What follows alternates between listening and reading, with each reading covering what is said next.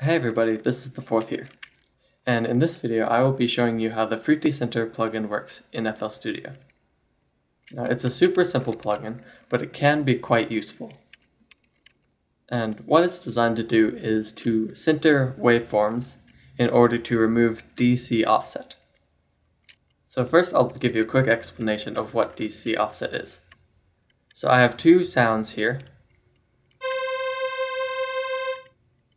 The first one does not have any DC offset, and you can see on this oscilloscope that it plays right in the middle,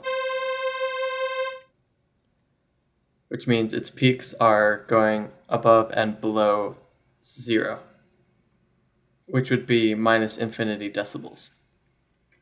And that's how waveforms are supposed to work. They're supposed to have positive values and negative values. But sometimes due to recording issues or due to distortion or a number of things, you might get DC offset, which what happens is it pushes the center line up or down. And you can see this sound has the DC offset. Instead of playing around the center line here, it's playing way up here. And this causes two things.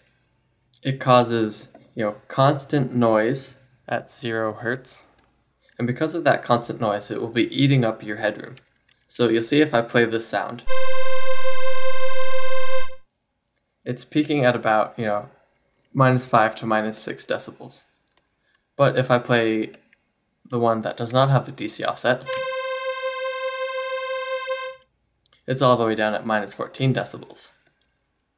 And, headroom is pretty important, especially in electronic dance music. So that's what Fruity Center is designed to do. It's just designed to remove that DC offset.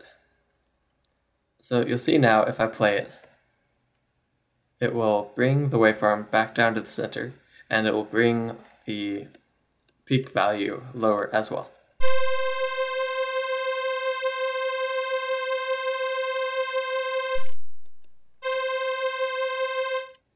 You'll see it's looking the same as this one is now.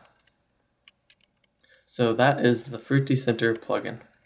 Thanks for watching my tutorial video. I hope you found it to be helpful. If you want to learn more, be sure to subscribe to my channel so you can watch new videos as soon as I upload them.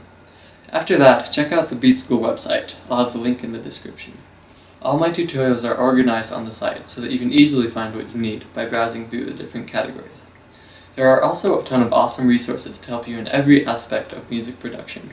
And if you want to help support me, you can buy any of my sample packs, preset packs, or project files for only $5 or less.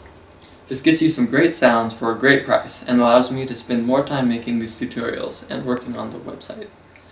Thanks again for watching my video, and have a great day.